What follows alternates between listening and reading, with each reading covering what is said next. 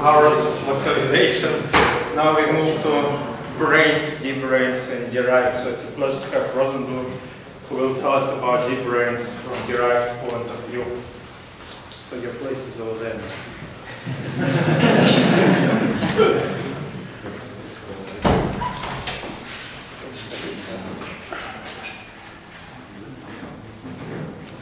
Well, thank you. It's a real pleasure to be here. It's actually my first time in Italy, so it's a pleasure on many other levels as well. So, just before coming here, I was actually at the Gelfand Centennial Conference that they had at MIT, and one of the more interesting parts of it was, you know, a lot of his former students and some other people who interacted with him provided some reminiscences of what it was like to interact with him. And I was particularly struck by one story comparing the mathematics of Gelfand and Grothendieck. So Gelfand is famous for being very, very concrete, really liking explicit formulas for everything, and trying to avoid formalism as much as possible, abstract formalism. Grothendieck, of course, was the opposite, and they had never met. But despite that, there were a lot of similarities in their lives. Both of them developed their love for mathematics at a young age when they were living in quite a bit of isolation. And both at the time were fascinated by the problem of integration. So Grothendieck was interested, and he didn't care about computing any integrals or anything like that. He just wanted to know, what is this thing that's the integral, which led him to reinvent the Lebesgue measure. And Gelfand, he was just interested in calculating volumes of things. He wanted to know, he didn't care what it really meant to integrate, but, you know, he wanted to take a concrete object and calculate its volume. And yet, so this was the context in which both of them developed their views on math, and they would both of them frequently cited Riemann's letter to his father as what they feel mathematics should be about. And so when asked about why they share the same source, despite the fact that their work is obviously so different, Gelfand replied that, well, I think really we view mathematics exactly the same way, except for some insignificant details. And I think fundamentally he was right, in that good formalism informs good formulas, and vice versa. So I tell you this because I think there's going to be a bit of a gap in abstraction, an increase of abstraction in my lectures. But for those of you who are less abstractly minded, maybe it's important to understand that these things really do have implications for very concrete things. So, well, let's begin. So I'm supposed to talk about derived categories. It's a subject that's famous for being very arcane and boring. So, in order to try to ease the price of admission, I wanted to start at the end and provide some motivation, maybe geometric and physical, for why one might care. It's a bit of a revisionist history, so I apologize for that, but bear with me. So I wanted to start with under the idea Siegel.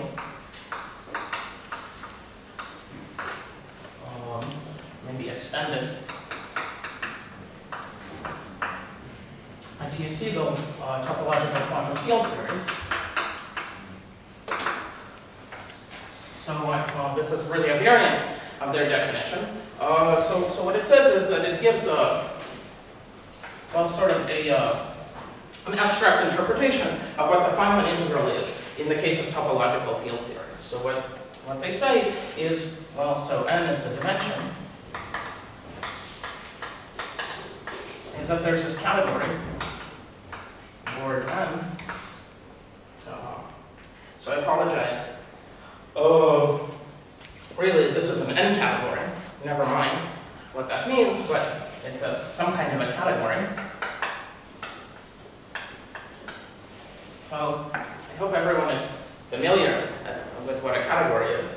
Otherwise, this is really not going to go well. So the object are zero-dimensional manifolds. The morphisms, or I should say the one morphisms, are cobordisms of zero-dimensional manifolds.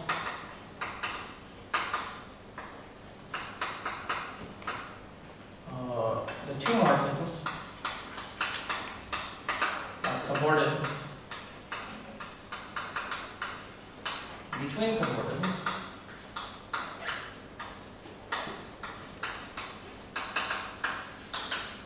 And so on. So, maybe a picture. You have maybe a point. Here's a one morphism from 2 points to 0 point. So, by convention, we'll read it from left to right. And an example of a two morphism. Well, maybe a trivial one.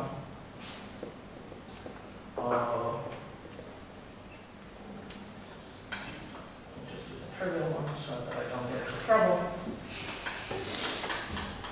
So here's a two morphism from this one morphism to this one, and so on until n morphisms, and then we can stop. And then so there are two things we can say. So classically, what we would say is that take those up to diffeomorphism. But a slightly better idea is to throw in hieromorphisms, which are all invertible and which keep track of the extra symmetries. So we can say n plus 1 morphisms. These will be diffeomorphisms. N plus 2 morphisms. These will be isotopies. And then isotopies between isotopies and so on.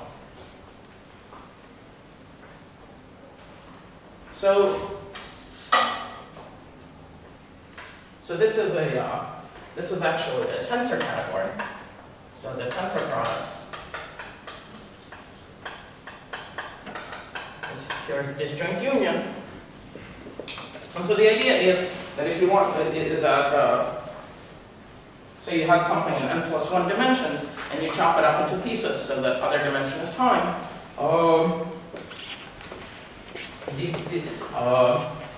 You can kind of compose what happens to know what is on the whole thing. So I guess the definition is an extended n-dimensional TQT. A symmetric monoidal functor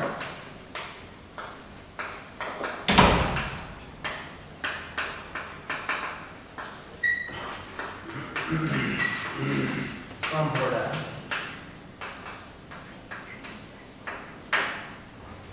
So if this is all not very meaningful to you, don't worry.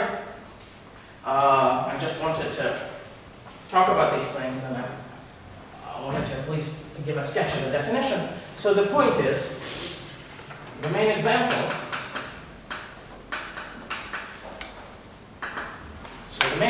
for us will be the B model. There might be others, but probably not. So the B, I'm sorry, before I get to that,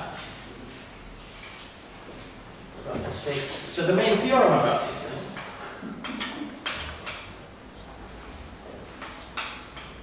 to get a bit blurry, I'll state it somewhat imprecisely, is that a TQFT is determined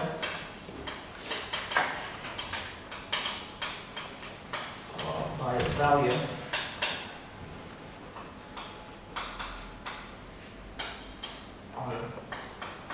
on just the point. So there's an object, a zero-dimensional manifold, which consists just of a single point. Maybe we want some orientation data, whatever, it doesn't matter. So just specifying its value determines. Of course, it can't take any possible value, but once you know the value, the whole thing is determined. So the example I wanted to talk about. But what does it mean, the value? Oh, so You know the number, or what do you know? You know. So yeah. So topological quantum field theory is a functor from Bourdin to some other category. And so objects correspond to objects. So you have some target category, and you're supposed to specify an object, which is the image. So once you know what corresponds to the point, once you have a list of objects, you know everything. Well, there's only one object that corresponds to point, because point is a single object of this. So just that one single object determines everything. So that's not entirely true. There's some symmetries of this object that you also have to specify, depending on, say I was a little bit vague about what I meant by manifold. So the thing you said would be, strictly speaking, for framed manifolds. Of course, it's more usual to consider oriented manifolds. And then there's an additional symmetries that this object satisfies. But it's nothing more, but it's some data on the value of the field theory at the point. And that automatically implies for everything else. So it's a kind of a, it's a very deep result relating geometry and algebra, I would say. So the example I wanted to talk about is the B model. So I don't at all want to dwell on this formalism, but I just want to give an example and see what kind of consequences it has for this example. So in the B model, in this kind of formulation for the B model, we start with a Calabi-Yau, with a compact Calabi-Yau.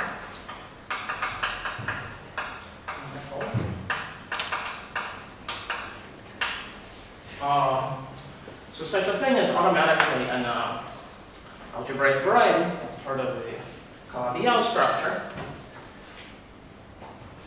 Let me just say variety. French is really much better for these things. So then, to a point, and there's a field theory. T, which assigns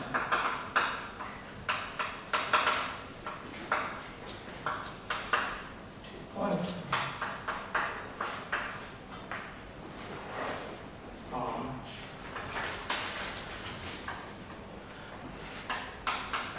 so it's a so I'm just writing symbols, but I'm giving them a name, so I don't expect you to. So this is the category. Derived of quasi-coherent sheaves.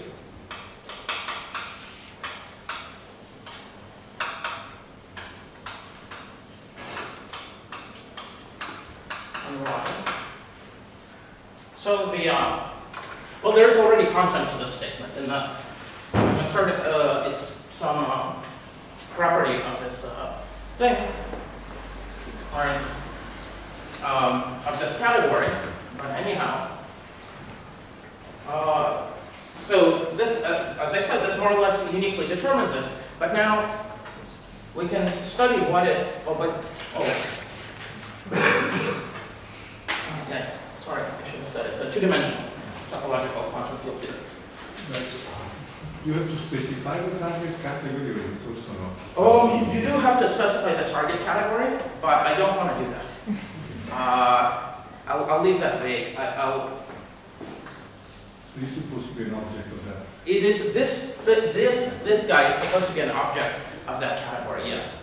I'd rather not dwell on what category. It's a two-category. I really don't. You know, infinity one categories are enough for these talks. I don't want to dwell on what the target is. It's something built out of categories, but it's not that one. It's some slight modification. So we can ponder what we assign to the circle. So what happens is, this is what I would call the Hochschild homology of Y. So to the circle, what's assigned as the Hochschild homology of Y, whatever this is. If you don't know what it is, I'll define it later. Don't worry. But one upshot immediately from this, although there are much easier ways to see this, is that the Hochschild homology of Y only depends on this derived category of quasi-coherent sheaves. So this is really the Hochschild homology of quasi-coherent sheaves on Y.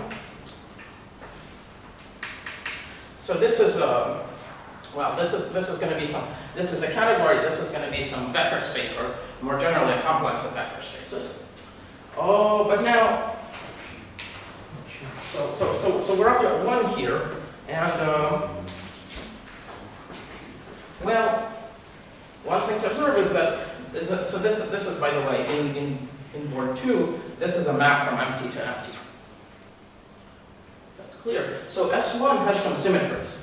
Namely, it has a non-trivial diffeomorphism. So the upshot, so have an action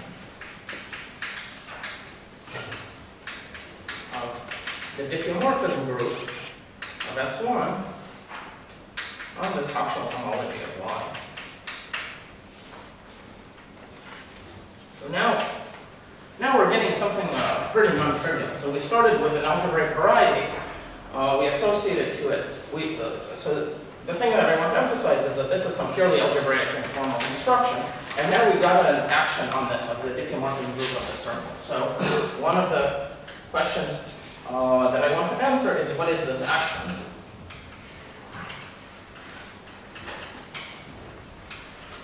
So even more importantly, perhaps, what does it mean to have such an action? This is a chain complex, and this is a topological group. What does it mean for such a thing to act on this?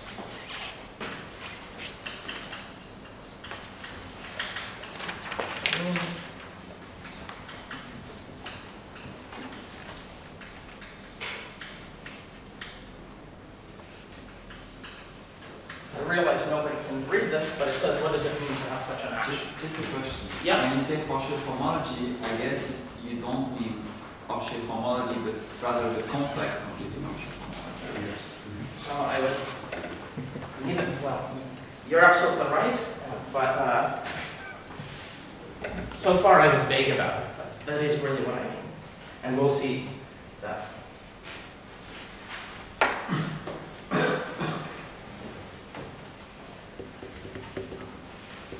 So what I hope to get to in these lectures is well, to answer all of these questions and to describe some consequences of this. There's some pretty, I think, remarkable consequences of these predictions from physics towards geometry. So the most interesting aspects, so the key questions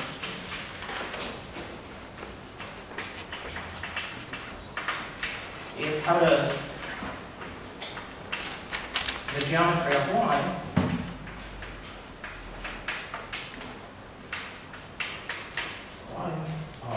correspond to structure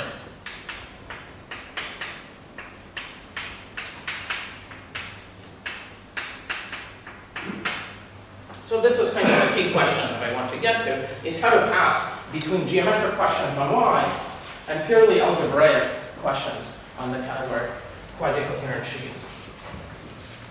So this kind of passage from the category to its derived category is in some sense a kind of linearization. And so I guess from that point of view, we're doing things very backwards, because I'm first introducing to you derived categories, which is the quantum thing, and without telling you what the classical thing is. But I think that we'll see some of that probably in Duncan's lectures. So anyhow, so this is where we're going.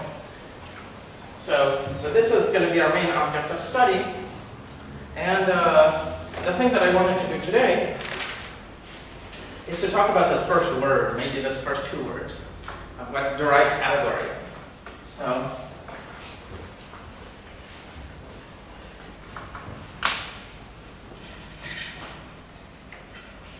okay, so really it's a slightly souped up version of homological algebra. So if you're used to doing homological algebra, it's just a formalism. We're just going to have a formalism which gives a systematic way of talking about the kind of computations that you do.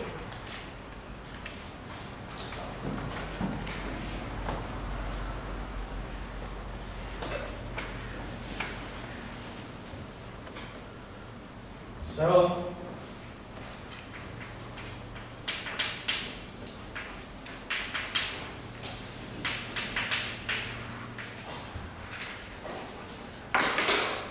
and again, you'll see that I'm abusing language here, up here, and I mean by direct category something more refined than what people have traditionally meant by it. But by the way, while on the subject, as a philosophical point, I'd like to remark that I really don't like this term derived category, because it suggests that the thing you're starting with is the basic object, and the derived category is, well, derived from it. Whereas I think really one should think of these things the other way around, as the derived category being the fundamental object. But anyway, we'll see. So the idea is we want a formalism for studying homology.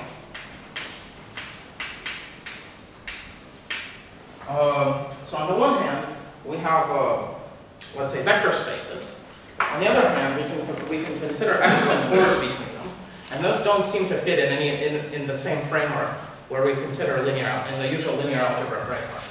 So, i.e., extend linear algebra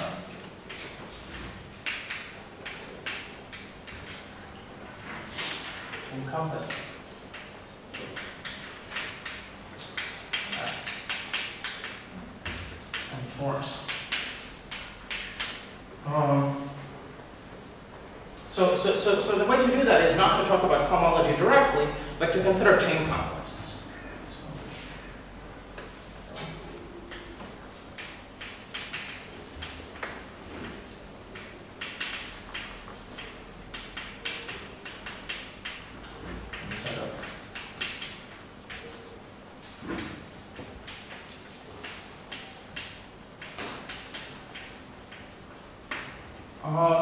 So except we don't really want to consider chain complexes. Because, you know, all we really, in some sense, all we care about is their homology, and a little bit more. And we're trying to get at this a little bit more, and chain complexes is carrying around too much data. So really, we only care about chain complexes up to quasi-isomorphism.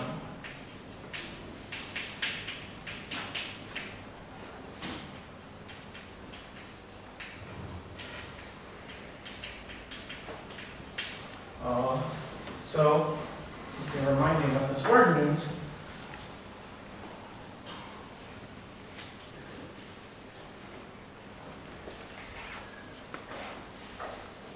so recall,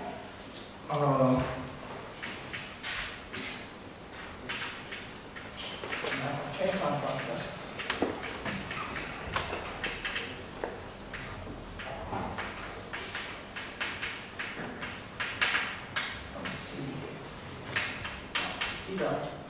Is a quasi-isomorphism.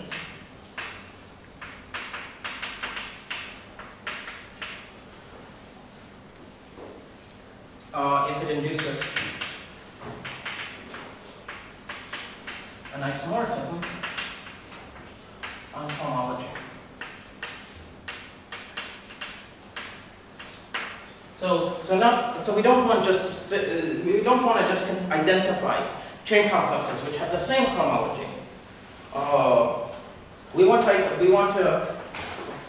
have an identification for every map which induces an isomorphism on homology. And this is not quite the same thing. So, as a warning, here's an example.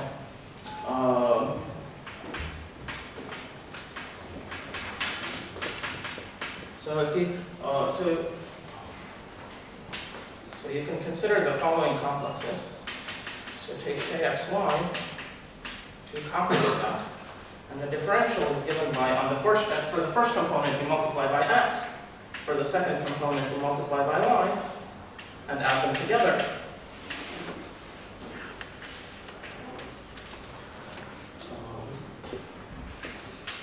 On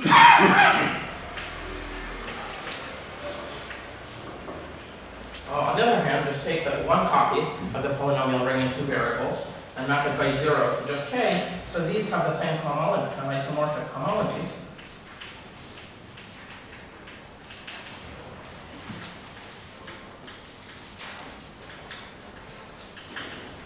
But are not isomorphic.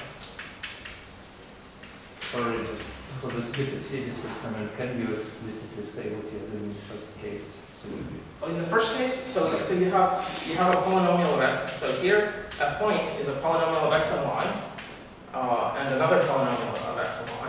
okay. Right, two copies. And what you map this to is x times p of x1 plus y times q of x1. And then if you do it twice, then it's 0. There's no twice. The next one is 0. Okay. Sorry, okay. It's a two-term complex. Okay. There's no condition on the differential. So if you compute the cohomology of this complex, you'll see that it will be this. But I claim these are not quasi-isomorphic. And, well, this is a good exercise to do, and I'll leave it as an exercise. So there is a real difference between saying that the cohomologies are isomorphic and that they're quasi-isomorphic. So that's kind of one difference, but maybe this is not the most significant point. But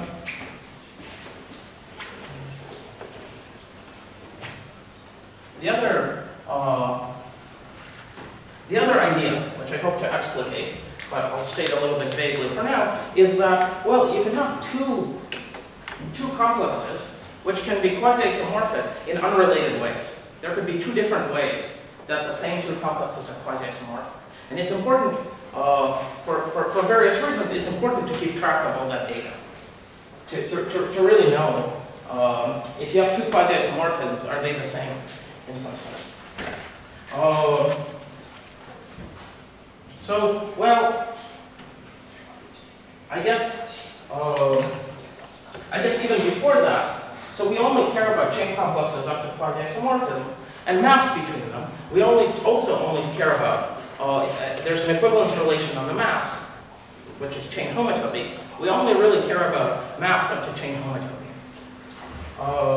So, a very good question to ask is, what do chain complexes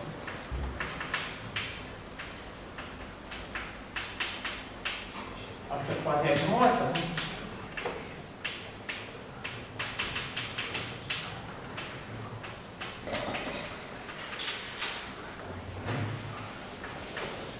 form? What sort of thing is this collection of chain complexes up to quasi-isomorphism? So the first answer is, well, these form a category. And indeed, you can build a category with such object homomorphisms. But as it turns out, by doing this, you've lost far too much information, or at least in many cases. There's a lot you can do with this, but for, I guess, more modern applications, this is far from sufficient. So the second, and an improved answer, is an infinity category. So, oh boy. Well, so the theory of infinity categories is a vast one, but let me just give you some idea of what sort of thing is an infinity category and how you would work with it. And, well, as we'll see, some kind of concrete ways of dealing with that.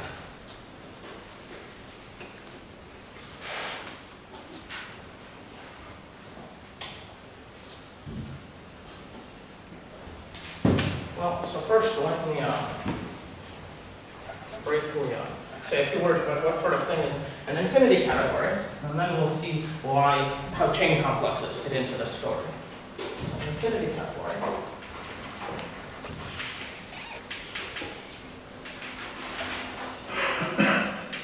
has objects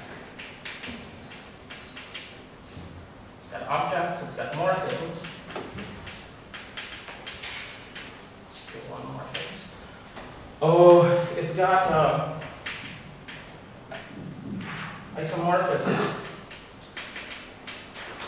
of morphisms, or maybe I should say paths between morphisms.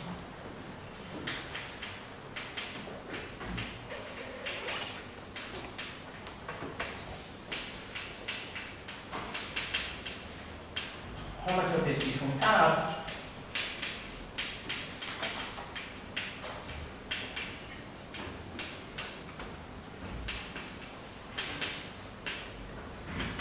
And so on. So you can consider homotopies between homotopies, and so on. So this probably seems quite daunting.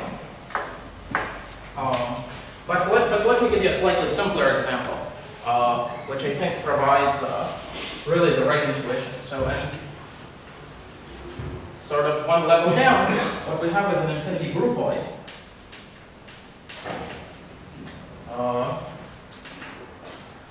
So this is where one morphisms are all invertible.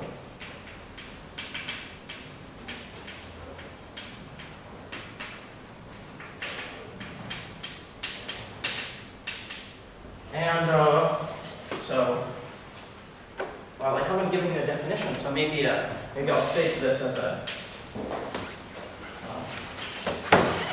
I'll state it as a thesis. So all the definitions I know have this built in from the beginning, is that an infinity groupoid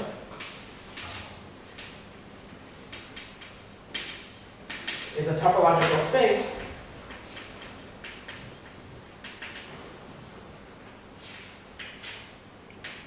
up to homotopy equivalence.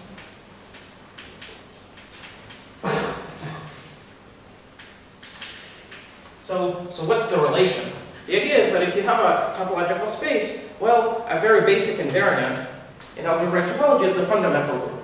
So the way the fundamental group works is that you pick a base point, and you look at all the base loops at that point. So this is a great invariant, but very quickly you start to see some problems with it. The very first problem that you encounter is, well, suppose you have two connected components. Then there's no way to, then your base point has to lie in one connected component, and all the paths have to stay there. So this tells you absolutely no information about the other one. So you can remedy the situation by, instead of considering a fundamental group, considering the fundamental groupoid. What the fundamental groupoid is, well, a groupoid is like a multi-object version of a group. So rather than, so you don't pick a base point, and you consider the groupoid where the objects are all the points of your topological space. The morphisms are paths up to homotopy. And so to recover the fundamental group from the groupoid, you pick a base point, that's an object in your category, and the fundamental group is endomorphisms. Is exactly the endomorphisms of that point.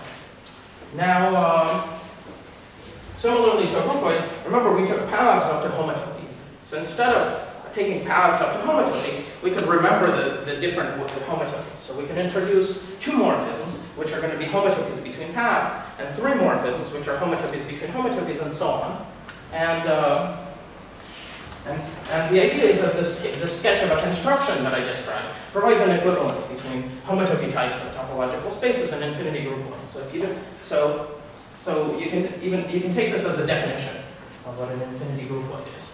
And infinity category is something like that, where you can have non-invertible morphisms. Alternatively, it's like a category where the Hams between any two objects form an infinity groupoid. So this suggests that one way of thinking about infinity categories is as a topological category enriched in topological spaces. And indeed, this is a perfectly fine approach.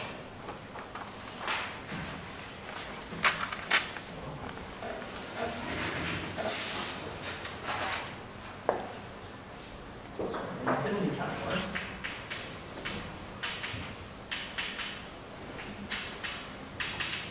Logical category. Up to equivalence. Up to some kind of notion of equivalence, which I'm not going to specify equivalence explicitly. So just to get a little better impression for the thing, I want to say something about what a functor between. So you have one morphism. You can compose them and so on. I mean, you can just think about topological categories, but a functor.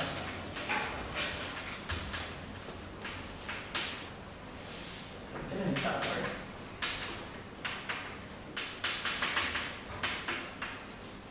Sort of in this kind of rough language, it's the following data.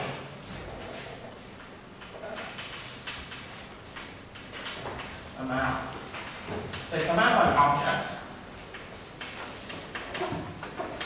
In other words, to every object of C, you have to assign an object of D. A map on morphisms.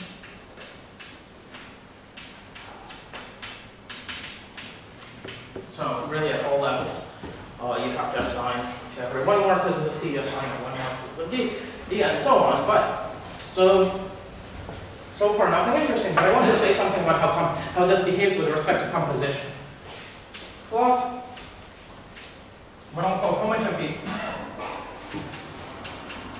coherent composition. So, rather than giving a definition, I'll give an example, which hopefully captures some of the idea. So suppose we have three composable maps in C. Let's call them alpha, beta, and gamma. So we're supposed to be given an isomorphism between f of beta star alpha together with f of beta star f of alpha, as well as an isomorphism between f of gamma star beta and an f of gamma beta. Okay, so that's for composition, but what happens with these three things? So what this gives is two isomorphisms from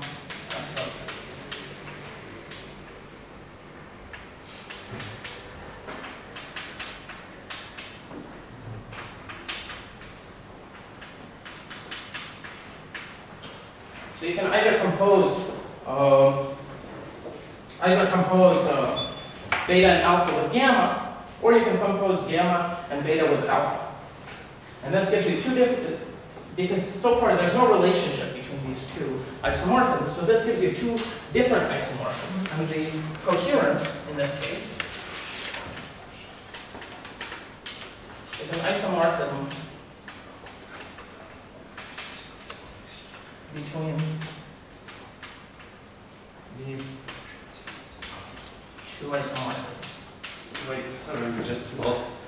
So what is capital F? What is? So capital F is the functor. But in your concrete examples, so you have X, Y, Z. So these are X, Y, Z, and W are objects of C. Alpha, beta, and gamma are maps and are one morphisms in C. From X to Y, Y to Z. Can you say the same words in some concrete example, or just to make feel better? Stupid physicist. Do you have a? You should not assume that physicists I don't. Infinity categories. That's fine. So, I'm not sure. Would you like me to give you a concrete example of a category? Or no, category is okay, but I'm trying to visualize infinity category. Oh, yeah. I don't know, some simple intuitive example of of an infinity category? Just think of it as Just think of any topological category.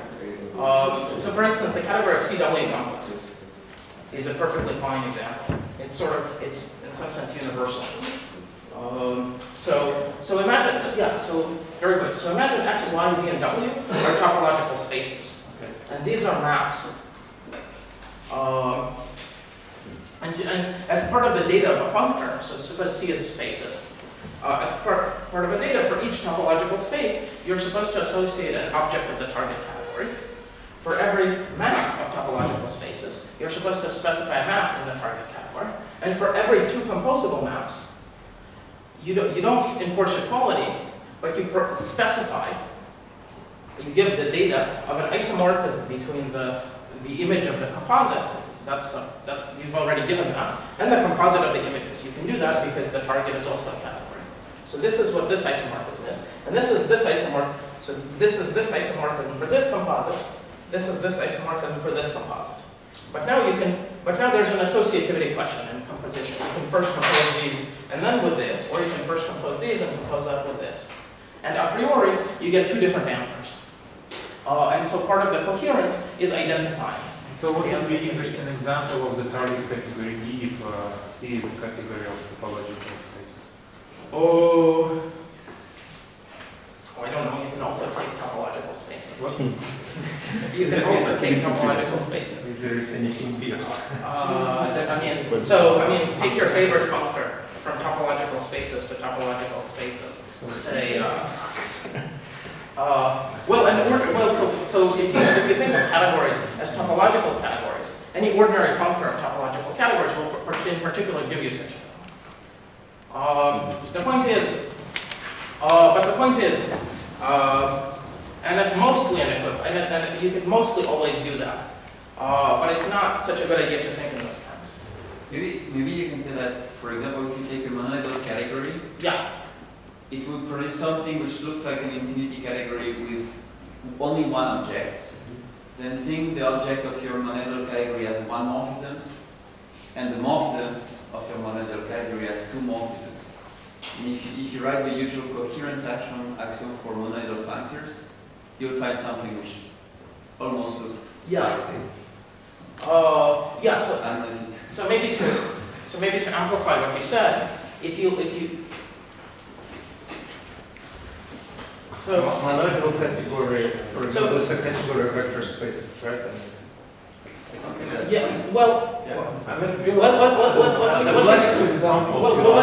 me try to give you an example in a slightly different context. So what this kind of thing should remind you of, if you're familiar with this, is A-infinity structure. And so an example, not of this, but of what happens with A-infinity structures, and it's completely analogous, is suppose we have a topological space, topological space, we can consider the base loop space.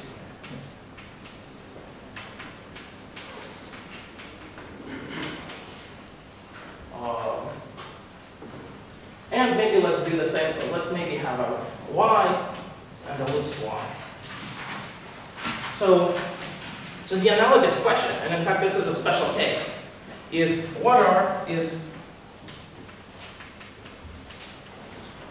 so loop space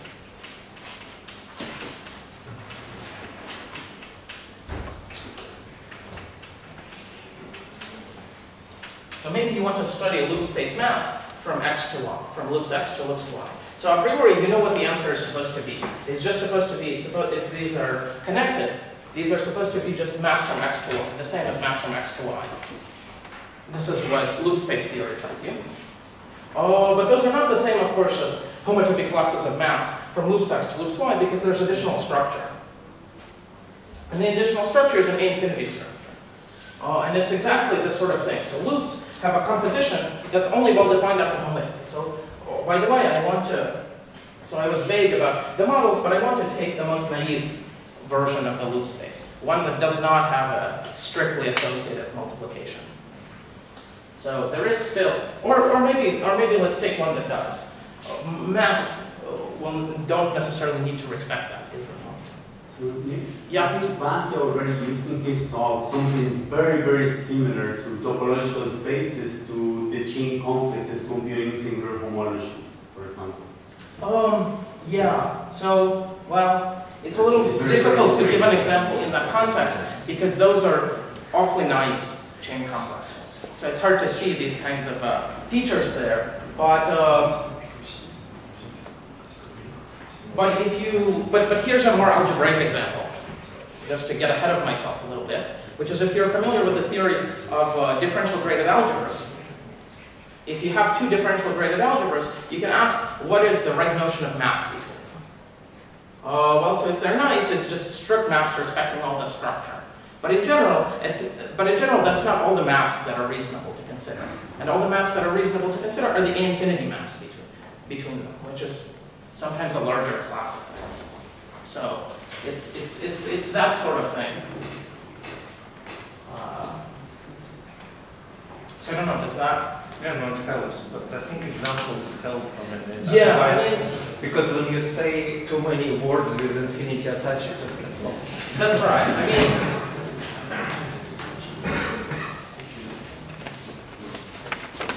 unfortunately, to get reasonable examples, I think I need to say more words first. But then you're lost. Well, so let me say more words, and then I'll give the example, and then we can go back and try to revisit some of these words. I think that's a.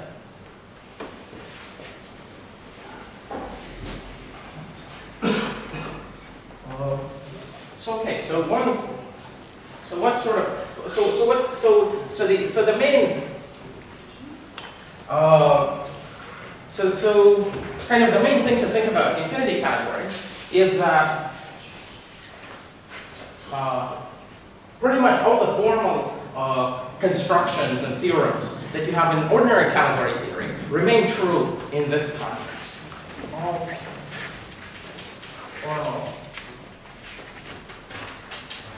theorems and constructions in ordinary categories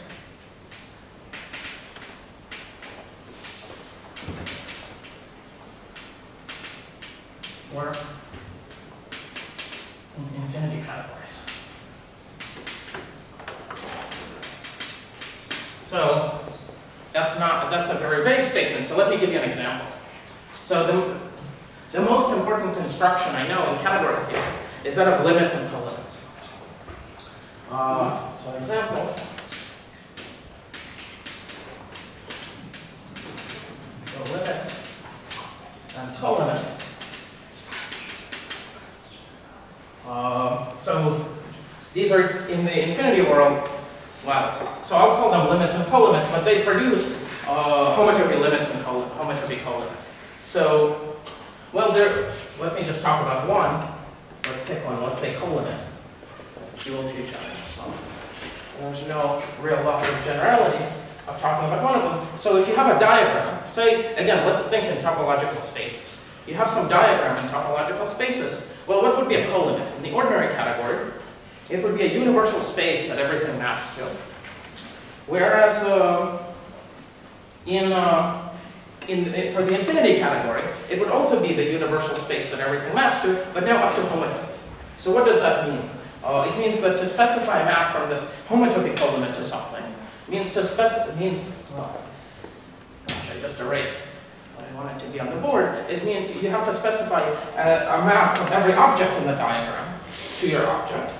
For every map, you have to specify an isomorphism now between the composite map to the object and the map from the thing, and similarly for compositions and so on.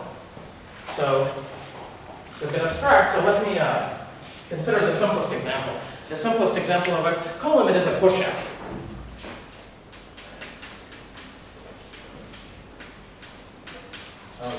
So we're working in spaces.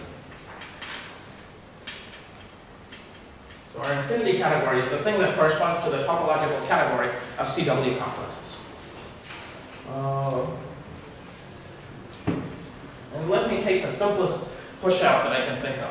So X mapping to point is the terminal object. Should I call this Y? Is it confusing to have X and star? Or is that okay? All right. So suppose we have this diagram, and we want to compute the pushout. So if we were just working in regular category theory, well, the pushout would be, well, it's a map from point to something, and a map from point to this thing, and so as long as And because the composites from x to the thing would have to be equal, which means that as long as x is non-empty, this would just be a point. On the other hand, what does it mean to specify in the infinity categorical sense of pushing? Well, so it's got to be well, let's say what it means to map to an object y. So you're supposed to give a map from the point to y, another map from a point to y, and now the restrictions to x, you have two maps from x to y, now both of which factor through a point. So this is just a point in y, and this is another point in y.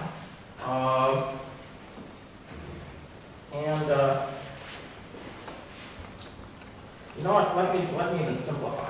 Let's take the example of x to be, say, well, let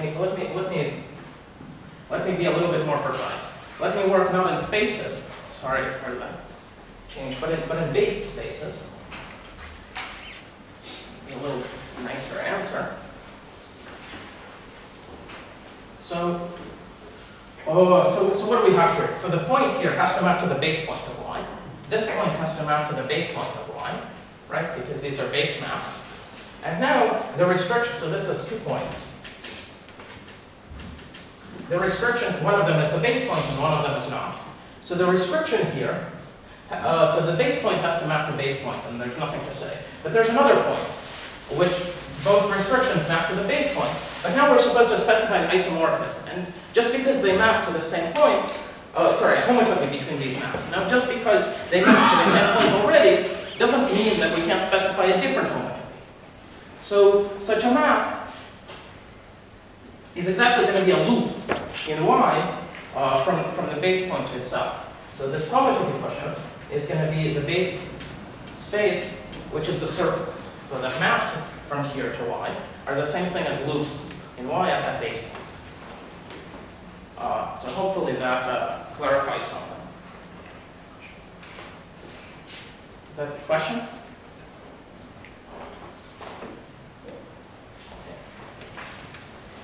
Anybody have any questions about that? This is sort of the fundamental example of the kind of thing that. Should I think here that X is a category? What's up? No. This is just a space. This is just. So our category. So the category. So C is based spaces. So take the topological category of based CW complexes. So this is a topological category. And as I said, you can think of one of these as an infinity category. And I have a diagram in this infinity category that looks like this. And I said before that, for instance, colimits make sense in this world. And so I was just computing what the colimit is in that infinity So these category. arrows are one morphism. Yeah, the arrows are one morphisms. Maybe another example, which is connected to the other lecture, is if you have a group acting on a point. Yeah. If you take the usual quotient in the category of space, you'll get a point. But if you take the quotient as an infinity limit, then you'll get the classifying space of that group. Yeah. Okay.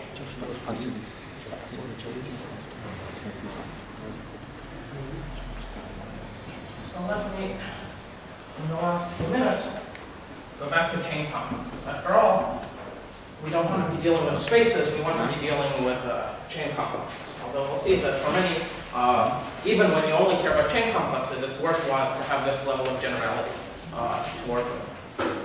Certainly it will. So there's something called the dome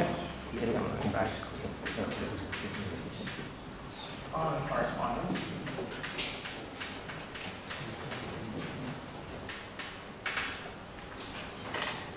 So there's an equivalence between. So I hope people are familiar with simplicial sets. Is that a fair assumption? No.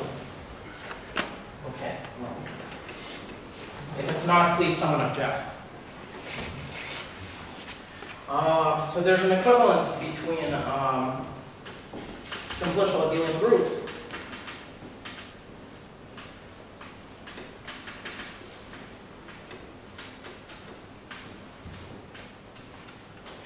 and chain complexes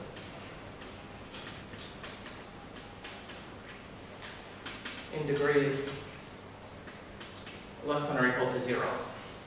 So roughly the way it goes, so all my chain complexes are cohomological, which is why it's less than or equal to 0 as opposed to, so if you have a simplicial object, let's say this is roughly,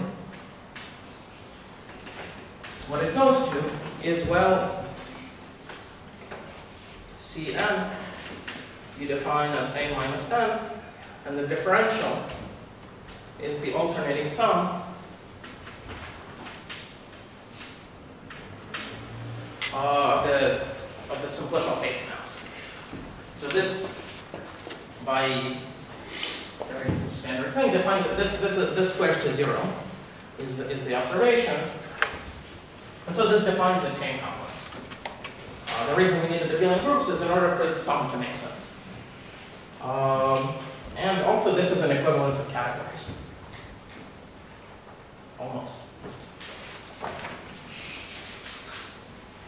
Or rather, this can be refined to be an equivalence. The details. So for our purposes, this particular functor is good enough.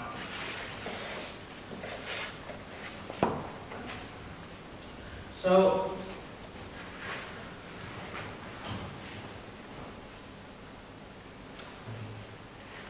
what I want to point out is that given two chain complexes,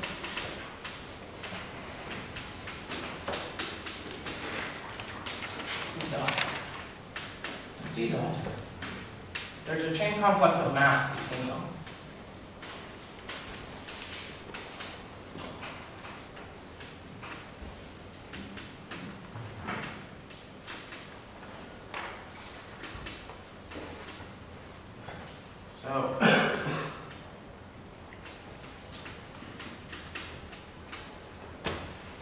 So the nth at level n, this is defined to be just maps, just as graded vector spaces, or graded modules, let's say.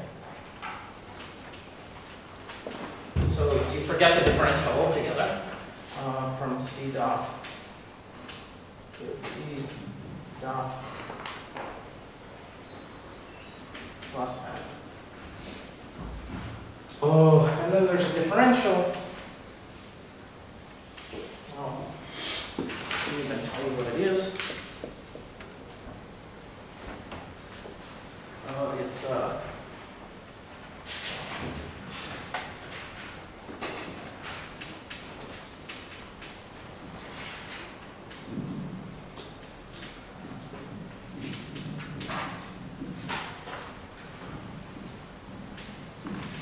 this is the formula for the differential. There's a funny sign, and I guess one remark is the very first way having a very abstract way of talking about chain complexes is useful, which is sort of silly, but in practice nice, is that it allows one to not worry so much about signs all the time.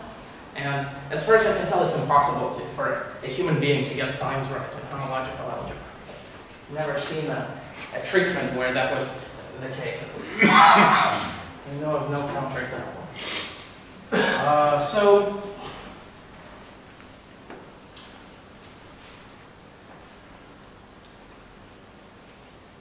the point is, so what is this? So what is this funny chain complex? So what is, for instance, H0? So H0 of maps CD. So this is chain maps of the homotopy.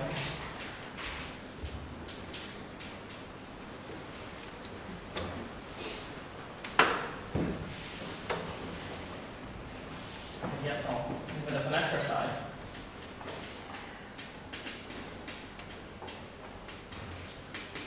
So this is some higher version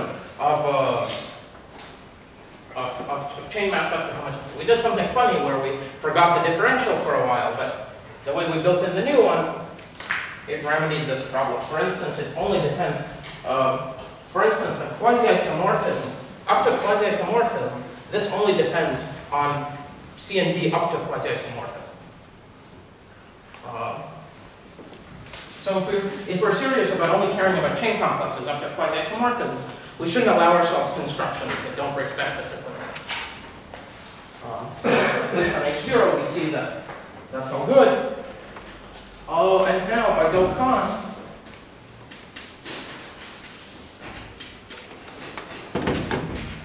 we can form a simplicial set.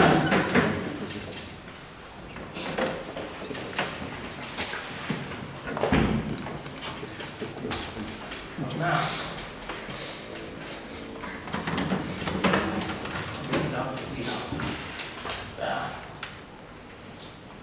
so just take this chain complex. A priori it lives in negative degrees as well, but truncate it. And then apply the inverse to this functor. We get a simplicial abelian group, and for a while we can forget the group structure. And so we get a simplicial set. So the upshot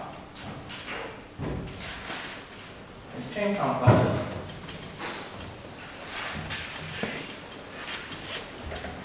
up to quasi-isomorphism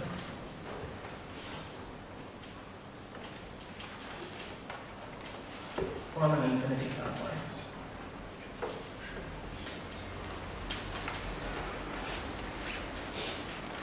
So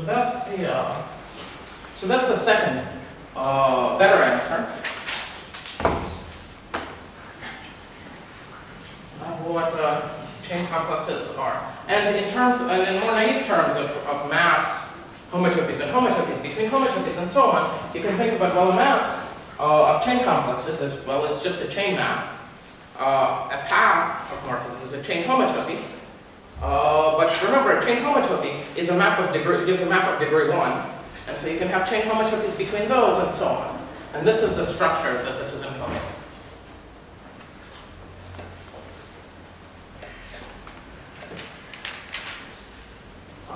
So I apologize for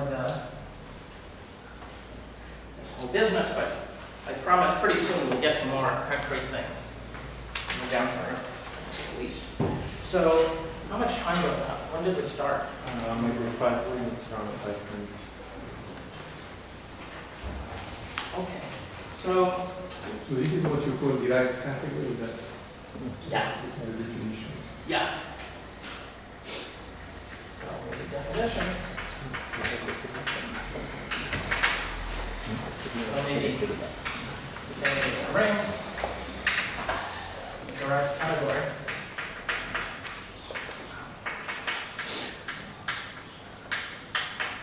Okay.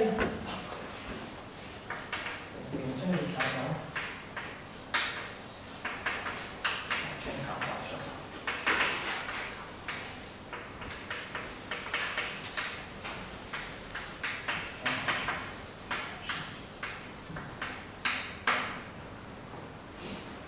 So depending on how strongly people object, I very much would like to call this thing, both by abuse of notation and by, to me, very suggestive notation. Or maybe it came off. How do people feel about that notation? Is anybody, all right. So everything by default will be derived. When I say K-modules are vector spaces, are you objecting? No, for something else. I guess the derived category is the localization of this infinity category of chain complexes. No, it's well, oh, shoot. I should have.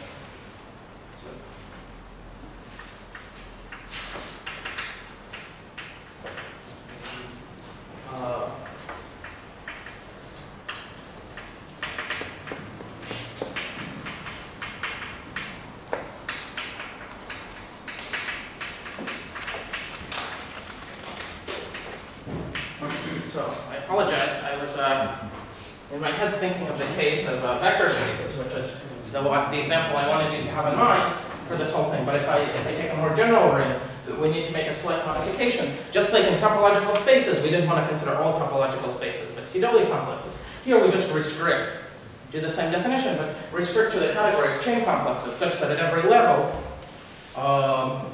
the module is projective. So yeah, thank you for that. Okay, so that, as you can see, is an extremely abstract definition. And so you might wonder, how in the world is it possible to ever work with such a thing? And so, well, let's see.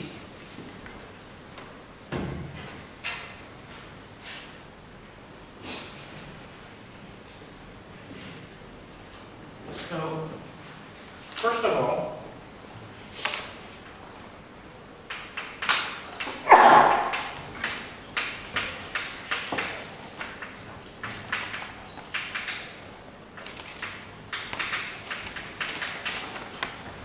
let's try to, in the next few minutes, as much as possible, get back to the usual homological algebra and see how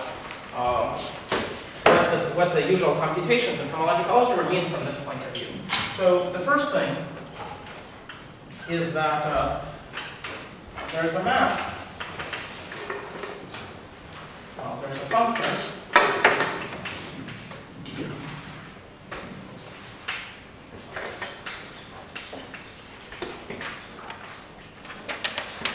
So this is so I've defined K-mod to be something derived. Now I want a notation for something underived, and I'm going to call it K-mod heart. For one thing, it's the heart of a T structure. For another, it's the object we all know and love. So this is going to be the discrete category, or ordinary.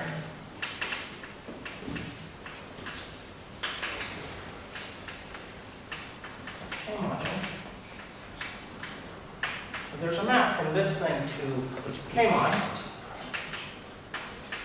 So any ordinary category you can consider as an infinity category. Just there aren't any non-identity isomorphisms. It's perfectly fine. Just like you can consider a set as a topological space with a discrete topology. It's exactly analogous, and it takes a K-module to the thing in degree 0, except I said projective modules here. So you have to take a projective resolution, and it sends it to that. If you take a different projective resolution, you get something equivalent in a canonical way. So there is such a functor. Okay, so that's good. There are also functors.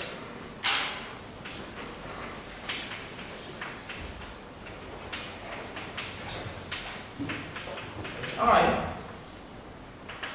from K-mod. There are functors in the other direction. Just taking the I homology of the complex, that of course is a quasi-isomorphism invariant, so we're allowed to do that.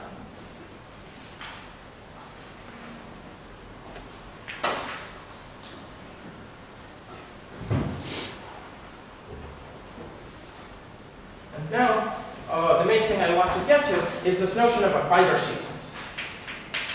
Fiber and cofiber.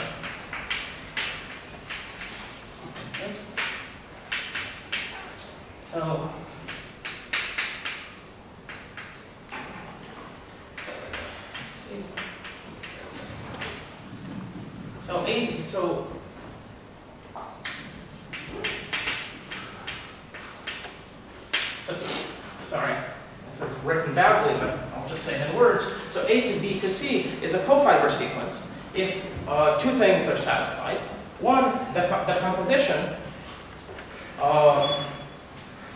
There's actually an extra data, which is we have to specify a homotopy from the composite to the 0 map. And also that this is a push-out.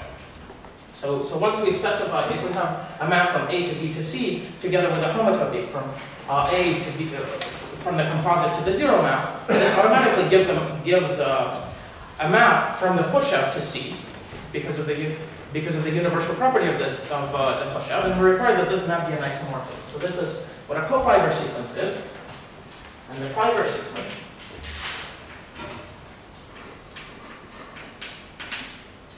is similar to this, but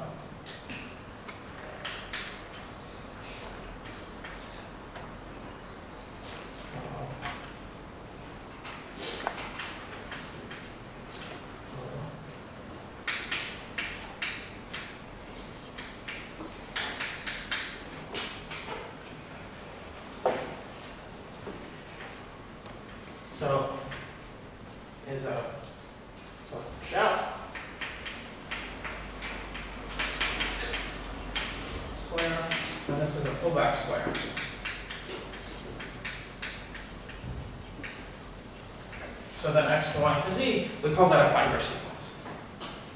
So, well, these are, again, limits of codes. So these are, so if we were dealing with ordinary categories, say in an abelian category, so A is called C is called the cofiber of A to B, and X is called the fiber of Y to Z.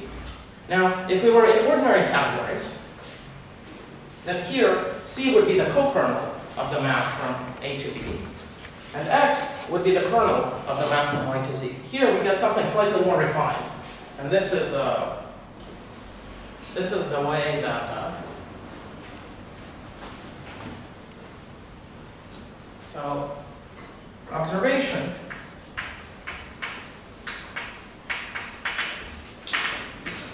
so in K-mod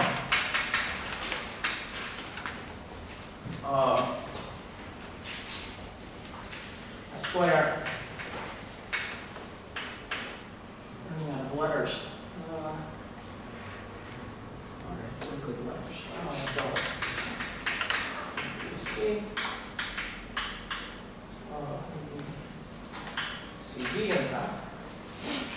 Let's just take an arbitrary square. Is a push-out square.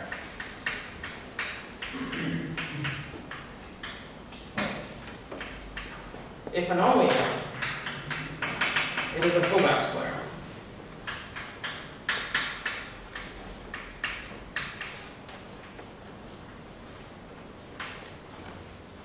So this goes under the name stable. So in particular, fiber sequences and cofiber sequences coincide. So there's an actual map. So we can take the map from B to C, and the fiber of this map is A, or we can take the map from X and Y, and the cofiber of this map is Z. Sorry, just about to wrap up. That's the first observation. And the second observation is that A to B to C is a cofiber sequence. I'll say if and only if we have a long exact sequence on homology. So I was a little bit dishonest because in order to even say that, I need to specify a homotopy from the composite to 0. That's, let's say, implicit in this diagram. And so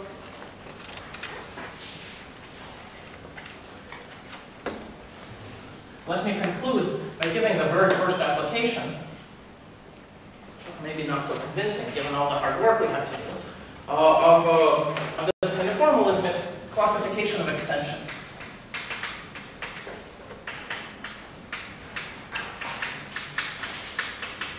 So given A, B in the ordinary category, I want to classify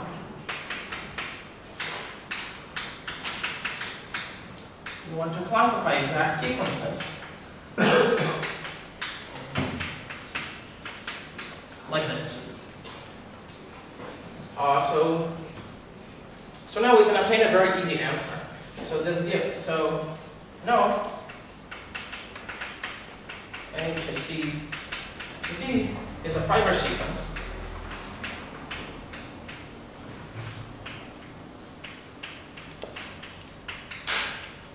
in K mod. So we apply our inclusion functor and just take this map. The fact that this was a kernel gives a homotopy here. And so it's a fiber sequence. So now, well, instead we can take, so C to B to A shifted by 1 is also a fiber sequence.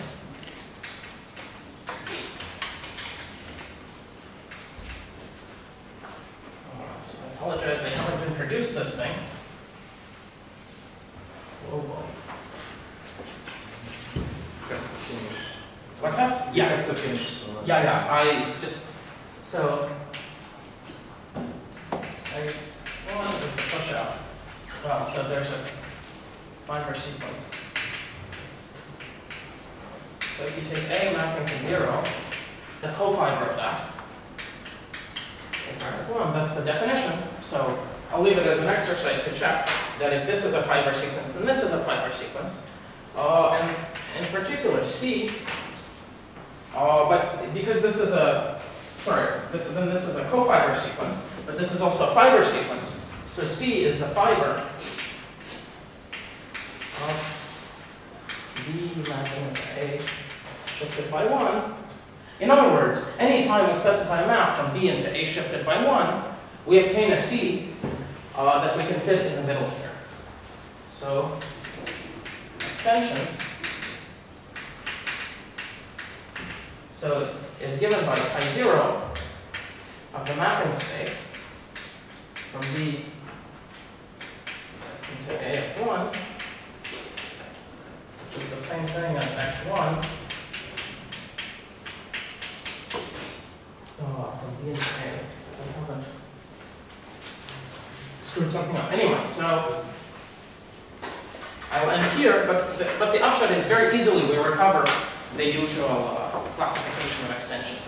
So at least we're seeing we're capturing higher x in a very natural way. So yeah, so I'll stop here, and next time I'll start talking about geometry and how.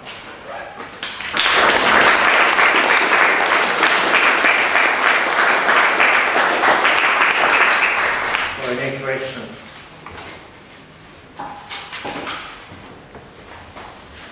Going back to your motivation at the beginning of the talk, Yes. you mentioned about the extension of the model, right? Do you know? I mentioned what? Extended the topological Yes. quantity of the model, right? Yes. So do you know if it exists the same for a model? Can be extended a model? Yes. Yes, so instead of quasi-coherent sheaves, it's valued in the same target category, which I didn't quite specify, but instead of quasi-coherent sheaves, you specify the Foucault category.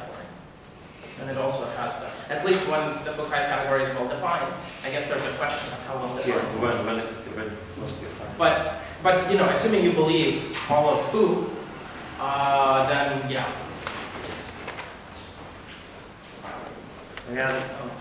Resolve the question. Yeah. Say I moved enough and I learned what a derived category was 15 years ago. Yes. And I would have started by giving a bunch of axioms, writing something called the octahedron.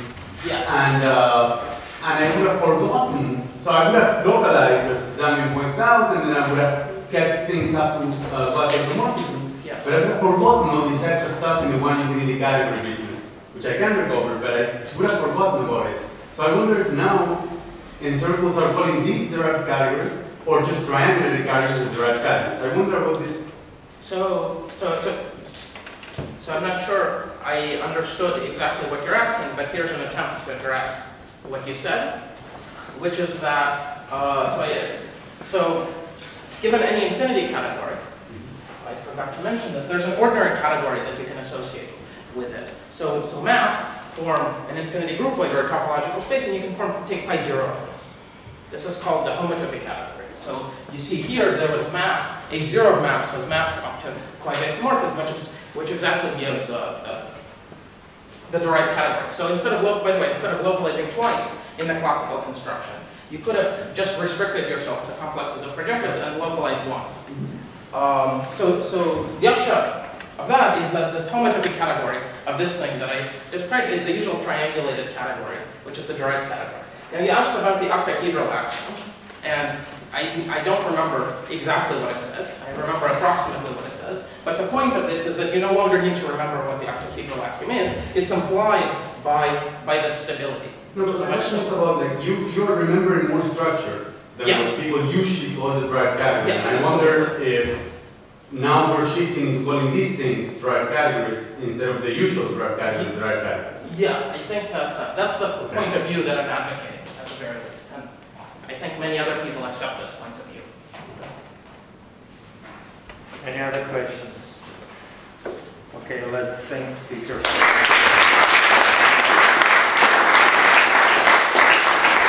So tomorrow we continue with 3 lectures. Yes. And tomorrow